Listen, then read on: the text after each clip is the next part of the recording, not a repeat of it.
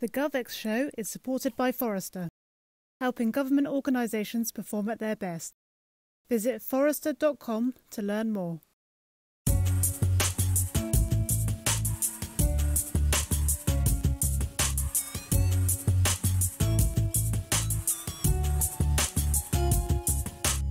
Hi there, welcome to another episode of the GovX Show.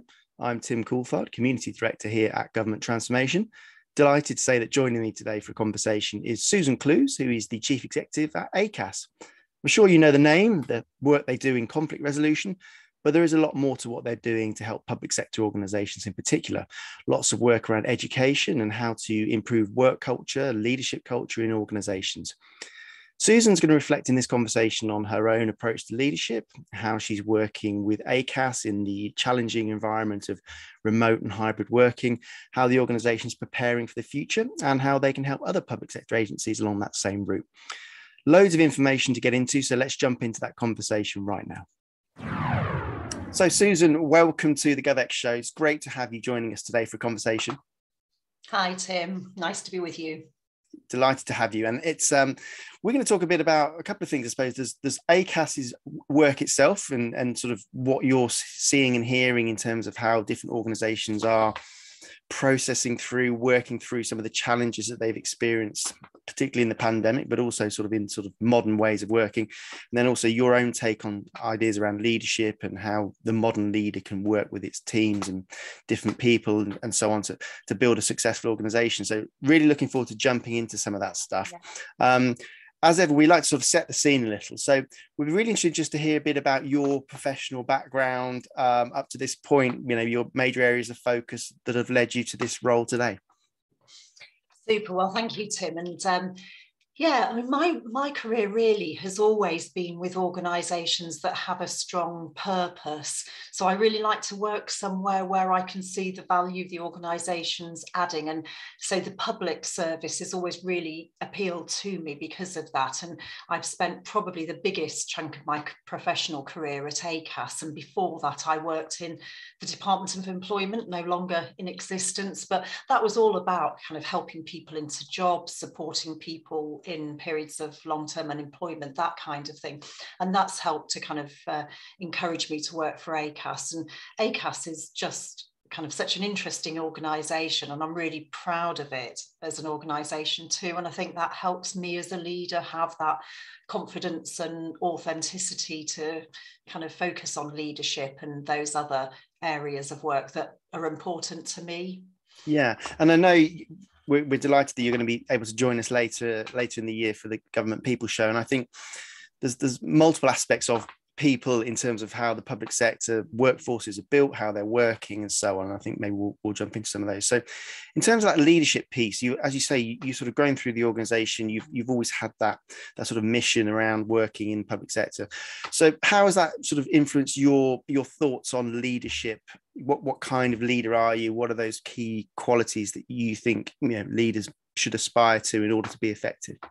Oh goodness, well that's a big that's a big question, isn't it? I guess for me it's around sort of recognising, first of all, that our leadership roles are significant, and I feel quite strongly it's a privilege really to be in a leadership role, because you've got this massive opportunity to help shape your organisation.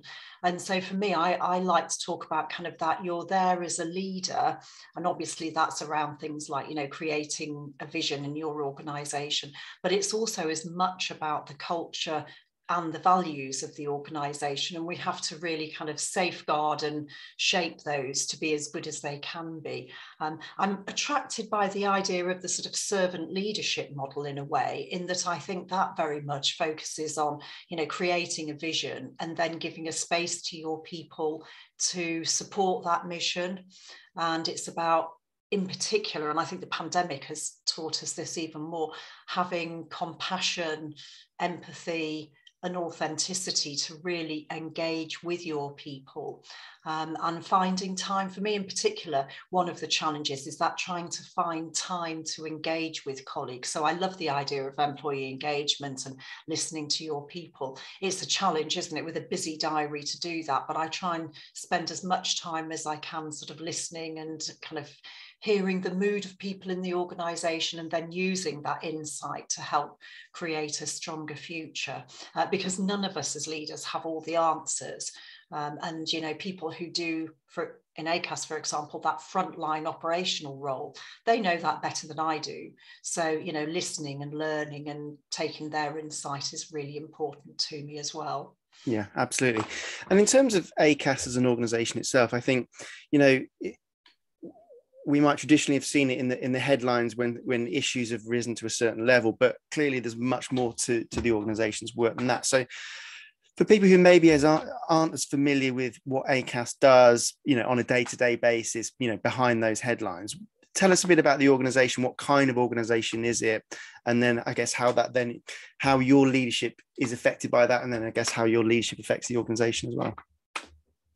Yeah, now Acas, we're the public body that's charged with improving workplace standards and workplace relationships, and that's quite a responsibility. And we have, if you like, kind of a couple of areas of focus, both resolving disputes and helping to prevent disputes in the first place. And I'll just say a little bit about both of those aspects of our work.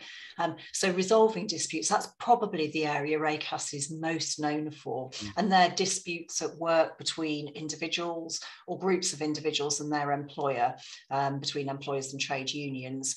And they can result in either legal action or strikes, industrial action of other sorts. And, you know, obviously over the years, there have been changes in the level of conflict across the country. But just to give you a kind of idea of the scale of this work, last year we dealt with around 115,000 cases where there was a individual dispute with a legal context, and around 500 collective disputes. And it's one of our ambitions as an organisation to be able to resolve those disputes as soon as we can do, and to have even more impact in that space.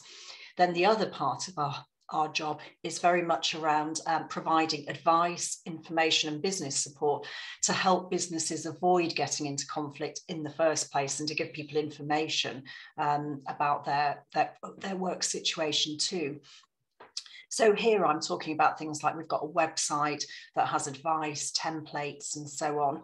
We undertake research, we provide training, and we also try and influence the world of work for the future so that we can help shape workplaces to be more effective and reduce conflict.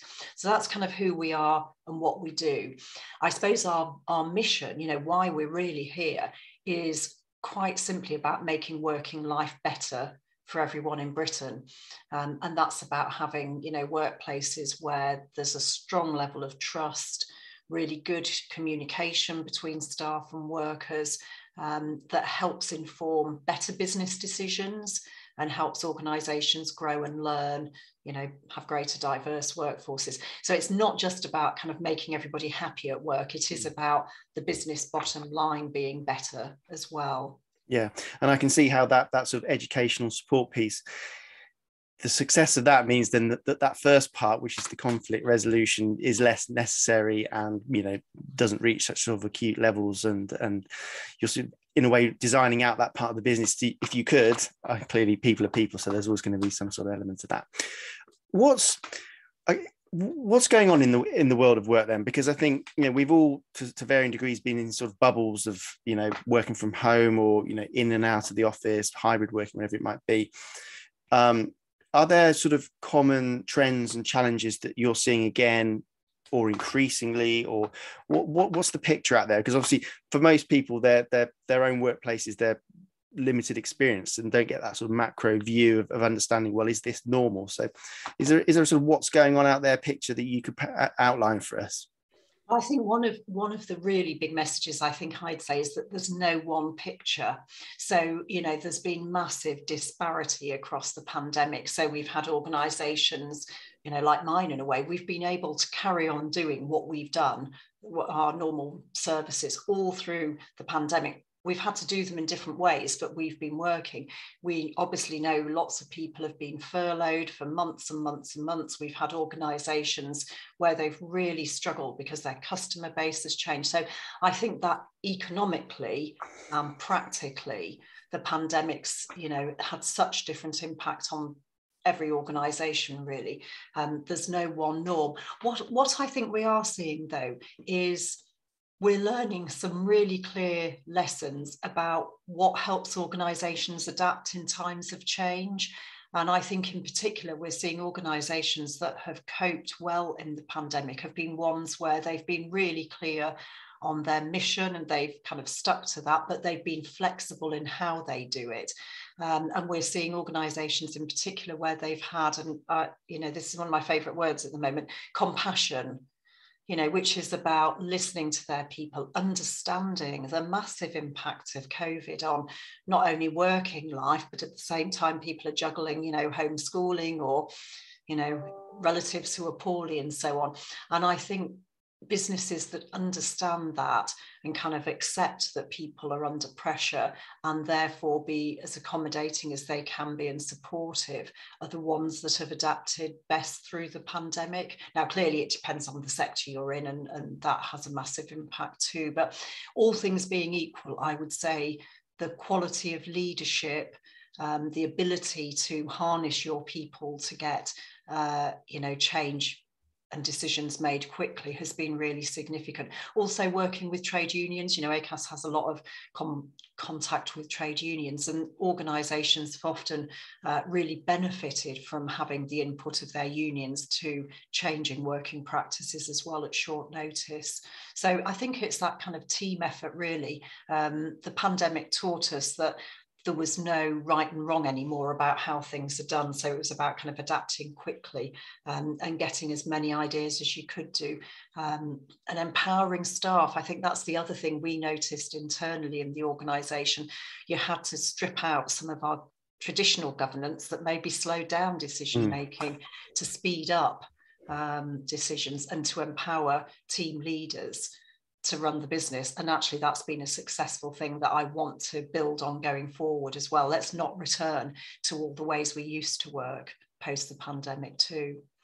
That's interesting. And we've heard that from conversations with leaders from lots of particularly public sector organizations where in a sense that the choice of how to be a leader was partly taken out of their hands. Some of the range of options was off the table because you weren't in the same room as people. So essentially trust was absolutely necessary because you weren't physically in the same environment as somebody. But then they're now grappling with this challenge of, well, what do we go back to? What do we keep from this new way of working?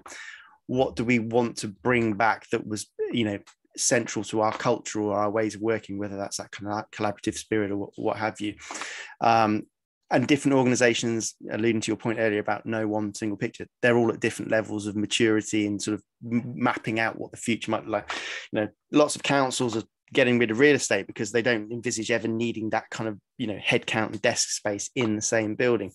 So for Acas, what's your sense of how you'll work in the future? Is it a hybrid model or what do you feel like the future will be? I suppose some of the big changes for us, definitely hybrid working. So we've committed to that. That might look different for different groups of staff. So we're empowering individual teams to work through what that looks like for them. So if you work on one of our helplines, it might be different than if you're a trainer who, goes out to businesses for some of their week delivering training courses, for example.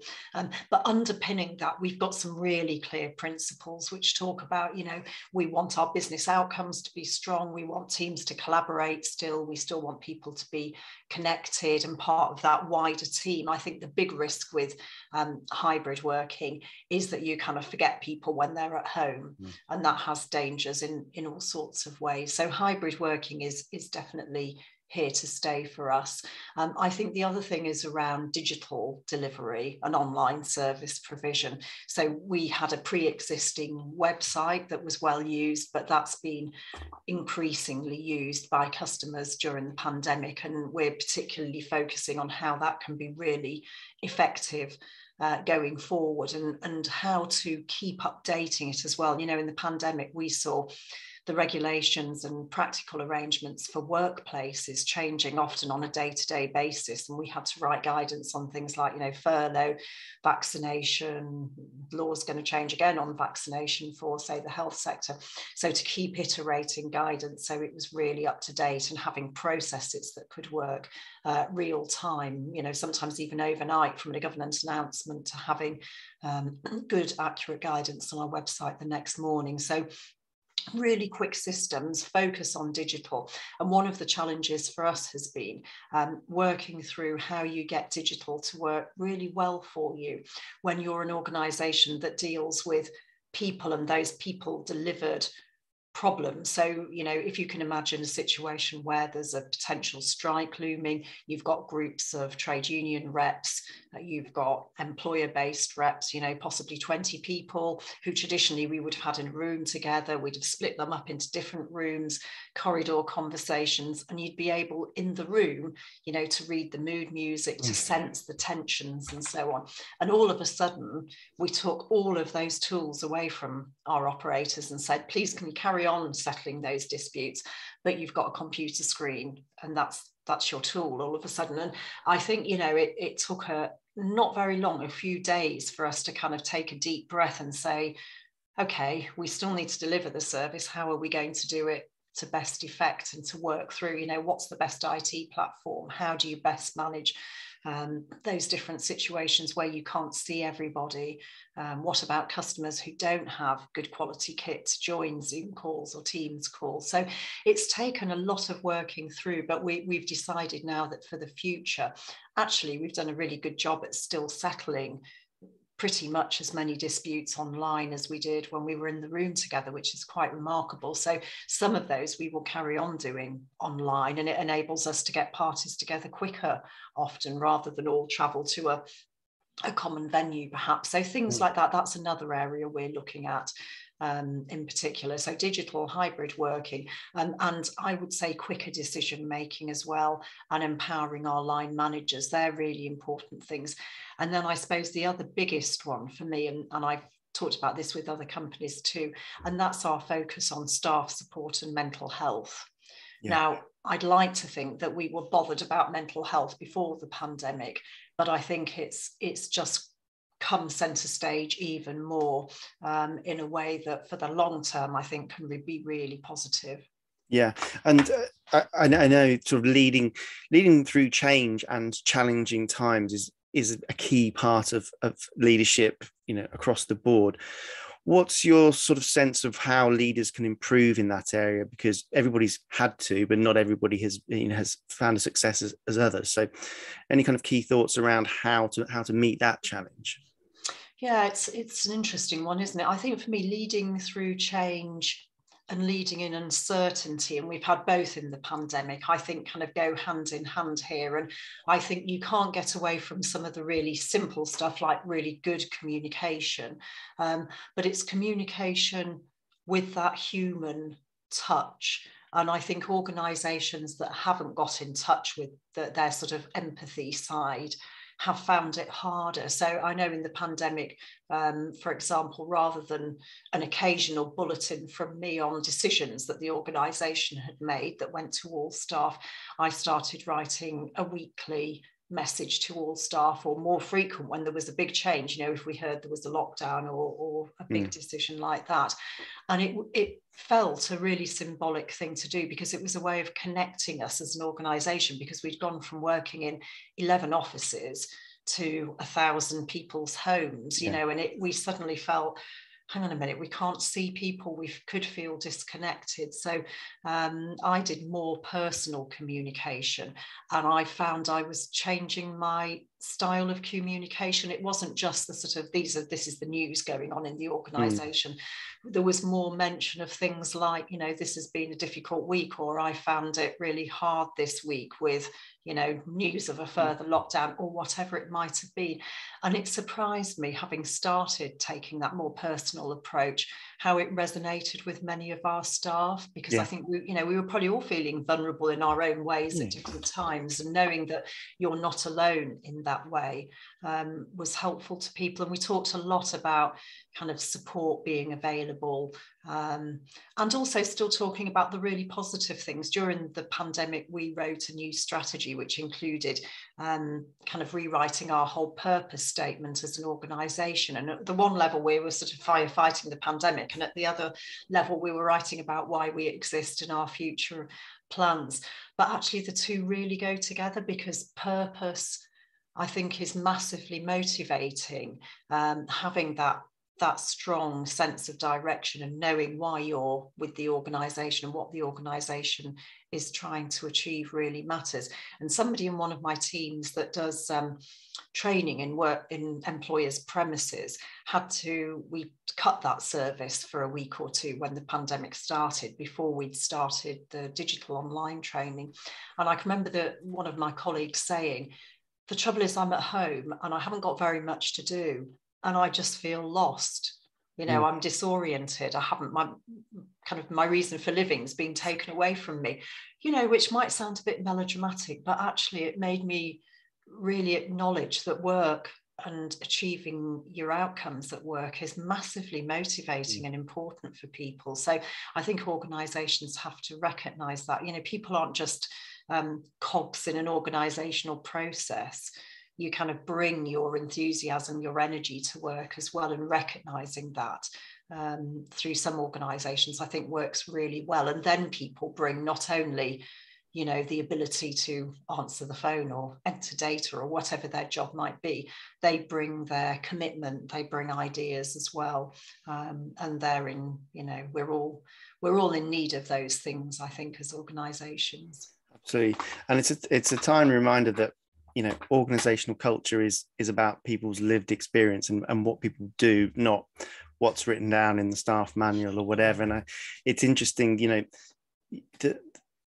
by being more open and honest about how you were experiencing what was going on around you, it almost emboldens everybody else to be the same, to share that, and that kind of behavior will trickle down through the organization. Yeah, I think that's right. I mean, we still talk as an organisation. It's good to talk, that mantra is now part of our language. So that's a real positive to come out of the pandemic. And to maintain in the future as well. As you said earlier, a lot of your work is around getting to the point where issues don't arise or conflict doesn't arise, but people are people, I guess, and so there's a certain aspect of this which might always be there. But this role of conflict, I think, people hear the word and project a certain level of sort of understanding about, conflict must be this, but in terms of Acas's work, you're obviously sort of delving into this in depth all the time, and you're understanding what workplace conflict really is certainly a lot more in depth than a lot of other organizations. So what, in terms of your insights from that, is it inevitable? I blithely said, it's always going to happen, isn't it? Because people are people, but I don't know necessarily if that's true. And then in terms of leaders, what can they do to stop it happening, or to at least mitigate it if they see signs of it? Yeah, so I'm with you. Conflict is inevitable in my view. It might not feels happen like it is, but let's hope it doesn't happen ever. Yeah. I think, wherever you've got people, there will be conflict from time to time for all sorts of really understandable reasons. And I think, it's unlikely that you're going to get fair, inclusive, effective, productive workplaces without some conflict. So I think the first thing to say about conflict is it's not synonymous with poor business practice. Conflict can happen in the best of organizations, and sometimes it arises because there's an imbalance of power, but often it's about just misunderstandings, or lack of, somebody's misinterpreted something, and a small issue gets out of hand, or somebody's feeling uncomfortable about a change. So in my view, it's better to spend less time worrying about the causes of conflict and to think about, kind of what to do about it. And I think we've seen that the pandemic at one level helped to kind of bring people together. I think so. You could argue there was less conflict for a period of time during the pandemic because we were all a bit more focused on the keeping, but our businesses going. But I think as the pandemic's worn on, conflict has been bubbling up. It's often around inequalities. And I think we've seen, you know, the pandemic's exacerbated pre-existing inequalities with women, Black, ethnic minority staff and so on feeling disadvantaged in the workplace, or you get different groups, you know, those who are allowed to work from home, those who couldn't, you know, the whole, you know, different set of dimensions, conflict now about some of the safety arrangements, vaccination, those kinds of things. So I think it's almost inevitable that there will be conflict, but I think leaders have a really significant opportunity to reduce the levels of conflict. And I think that's both by creating that culture of trust and transparency. If you're transparent about decision making and about work arrangements, people are less likely to feel that there's something underhand going on or they're being disadvantaged. But also when conflict does arise, then it's about not hiding away from it. And I think that's one of my sort of strongest lessons that I've learned since I've been with Acas. If there's conflict, deal with it and deal with it as early as possible. Otherwise, the likelihood is that it festers away. It'll raise its head at a later point and probably be harder at that stage. You know, when I look at some of the disputes we deal with, you know, you kind of think there was an opportunity at an early stage to get people round a table or to talk to an individual and try and resolve an issue. And it's just kind of gone on and on, not being tackled. And then it gets harder. Okay. Yeah, that makes sense. I think there's probably a squeamishness about the process of bringing something to light. You know, maybe this is another cliche, but it's kind of British thing to do is just to kind of push it to one side, and then before you know it, it's reached that kind of crisis point, as opposed to just being open and engaging in a conversation which could potentially resolve issues much earlier on in the process. I think that's really true, actually. I think conflict, there is a bit of a taboo subject almost. And I think as a manager, as a leader, you don't particularly like to acknowledge this conflict. That can feel a bit uncomfortable. You know, a lot of people like to feel friends with, you know, their colleagues at work. So again, it feels a bit tricky to deal with early on. But, you know, I think often just kind of asking those open questions about, you know, you don't see yourself at work at the moment. Is this, you know, is there an issue we can talk about? And just kind of trying to understand things at a really early level rather than that forming positions, you know, and then once you've taken a firm decision, it's quite hard to, you know, go to a more questioning approach, which is usually more effective. And conflict can also be a good indicator of sort of systemic problems in organizations as well. So I mean, if you're regularly getting sort of grievances around pay issues, you know, kind of take a step back and think, is that telling us something here, that actually we've got a pay system that does have inequalities in it? Or is it telling us that, you know, there's a particular part of the business, if you're getting more issues in one part of an organization than another, is that around the leadership style? Is it around, you know, relationships in those areas? Is it about working practices? So I think although as managers, as leaders, our prime aim is sort the conflict out, move on, there is something about that reflective piece as well if you're getting conflict on a regular basis. And it's something we help organisations sometimes do, that by doing that diagnostic to say, what's going on here? Is it about lack of clarity of policies and procedures? That could be an issue. Is it more about the climate that you've got in the organisation that maybe isn't inclusive or doesn't value colleague contributions? Or it might be a skill issue. And actually we find this quite a lot in organisations. Line managers find themselves in that management position, often quite junior managers. All of a sudden they're expected to resolve conflict, handle grievances, and they've never done that before. And I think those early stages as a line manager are one of your most challenging times at work, actually. You've suddenly moved from shop floor, you know, the team, as it were, and you're in charge. And so we don't help our managers if we don't train them in some of these techniques. So I think that's a really significant thing. Being confident is, I think, one of the underlying enablers to resolving conflict. Absolutely.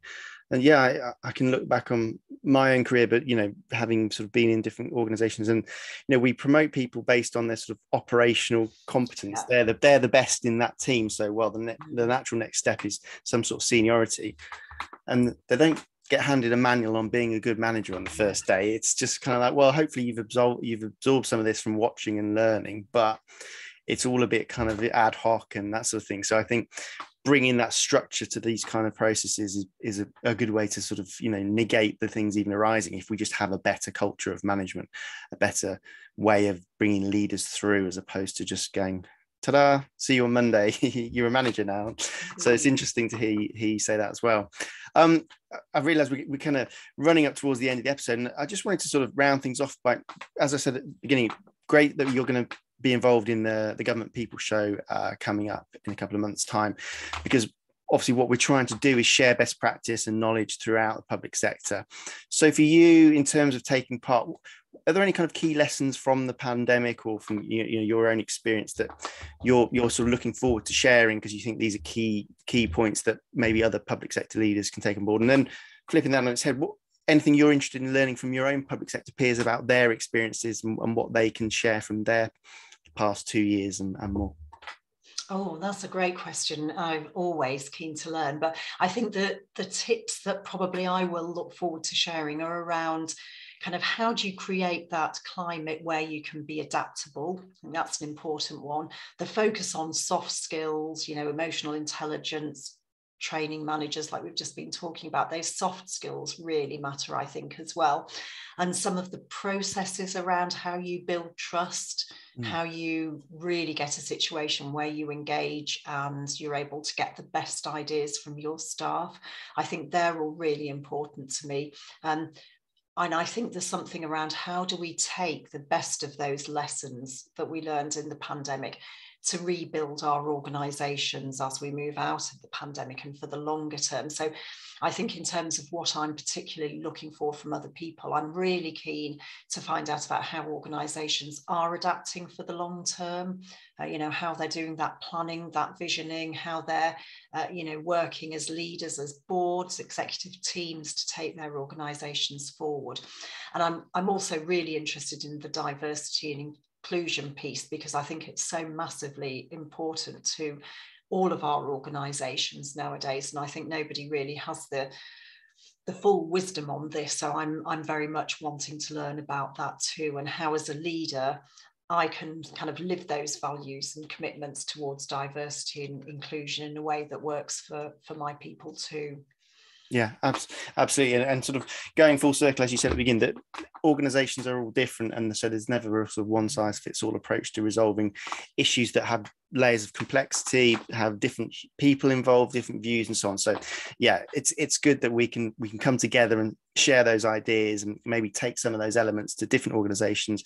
What I think we've seen, particularly in the public sector in the last couple of years, is that spirit of collaboration has been renewed somewhat. As whether it's kind of cultural sharing or whether it's sort of technical aspects, data and all that sort of stuff, there is this renewed sense of, well, we're all working towards the same big end goal, which is a better experience for users, better experience for our communities and so on. So great to be able to bring people together to share that and sort of come up with more innovative solutions for the future. So looking forward to that. But I've probably taken up enough of your time out of your busy day, Susan. So all I'll do now is just say thanks so much for joining us for a really interesting conversation.